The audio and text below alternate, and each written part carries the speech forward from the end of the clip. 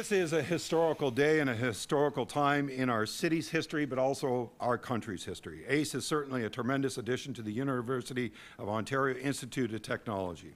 I'm told that the ACE can create Arctic cold or desert heat, everything in between. It can create hurricane, wind forces, and driving snow or rain. It has equipment that can shake things that will be absolutely able to wear them out. It sounds like an amusement park here in Durham Region.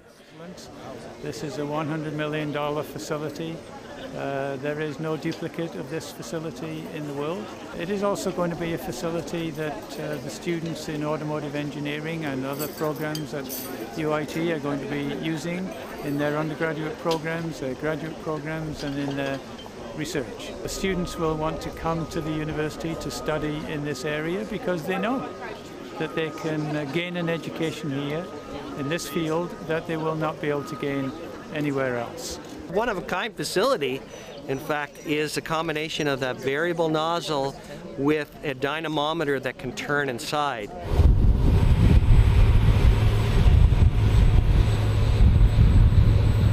So what this tunnel, in fact, can do is not only provide very, very precise stream of air over the vehicle, it can provide the climate and different conditions, rain, snow, sleet. Obviously a blizzard here, we built a snowman in the back. What we can also do is that this vehicle can actually drive under full power, and you're doing an exact simulation inside. So it's a very, very, very accurate, repeatable, and reproducible tool for Canada's engineering and research development. Just went from a blizzard into noonday at the equator. This is a full-feature climatic chamber. Call it climatic because we can do humidity and temperature, but as you also can see, the high features, again, is another road simulator where in fact we can run the vehicle under full loads, as well as the sunshine, a fixed solar array above us.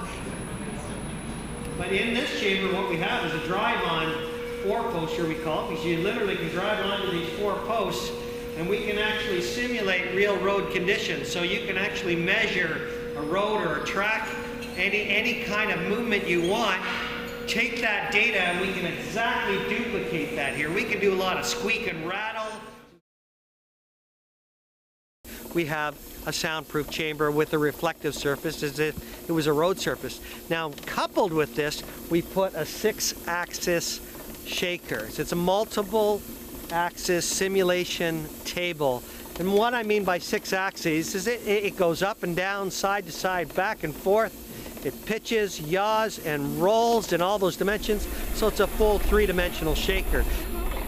Very importantly, it will be a magnet around Canada and around the world for top drawer researchers and students. It will also attract Fortune 500 companies that are determined to stay at the top of their game. For Minister of Economic Development and Trade to work hand in hand with post-secondary, as we have with this institution, is really a trademark of where Ontario has been and where it's going. And that, my friends, is the best message to take to the world. Congratulations to everybody here at ACE. This is a phenomenal day, not just for General Motors, but for this entire region. I know that everybody's excited to go inside, so to see this great facility. So with that, let me say congratulations.